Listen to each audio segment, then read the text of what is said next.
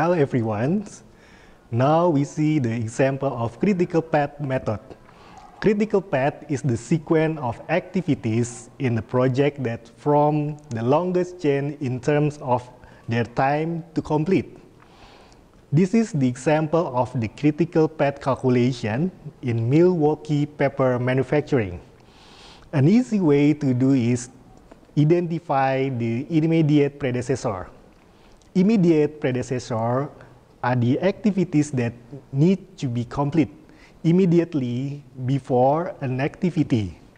Activity A and B can start without other activity complete. Activity A needs to be complete before activity C. B and A need to be complete before D can start. Activity C needs to be complete before activities A and F. Activity D and E need to be complete before G can start. Activity F and G need to be complete before H can start. Okay, after we know the activity and immediate predecessor, we move to create activity on nodes. Okay, the activity on nodes in here we can start from here, from start, and then we move to A, and also B. A and B we can start simultaneously because A and B without immediate predecessor.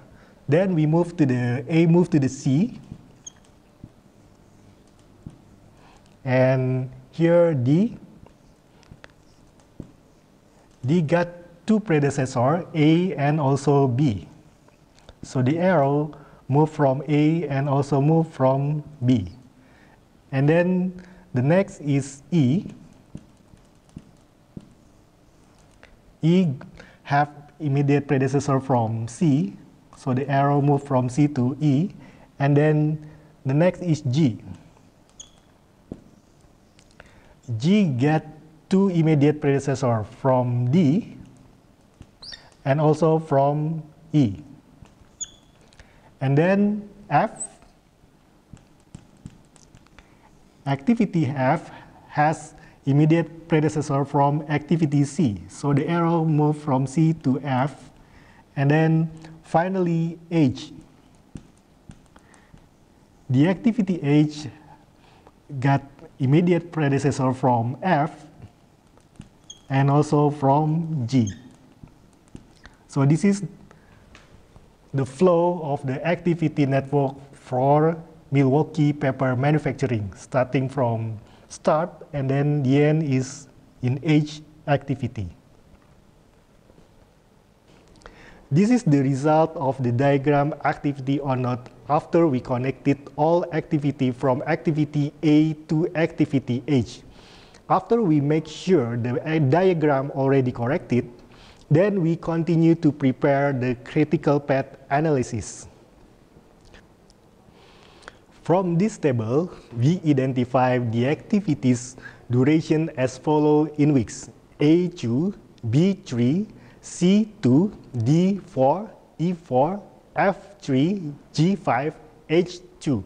The number is expected duration of the activity. For each activity in the project, we calculate 4 points in times: the earliest start, the earliest finish, the latest start, and the latest finish. The early start and early finish are the earliest time that the activity can start and be finished.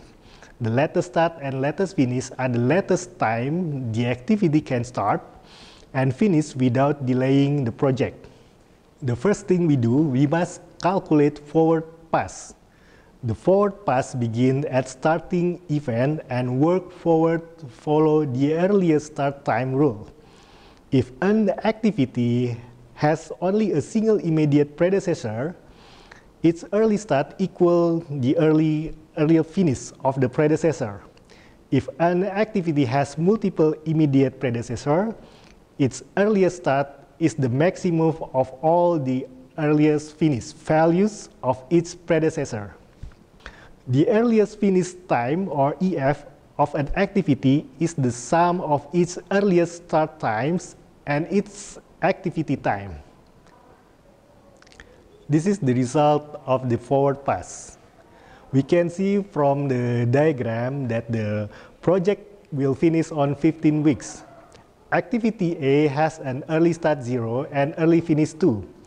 Similar with activity B, it has an early start 0 and early finish 3.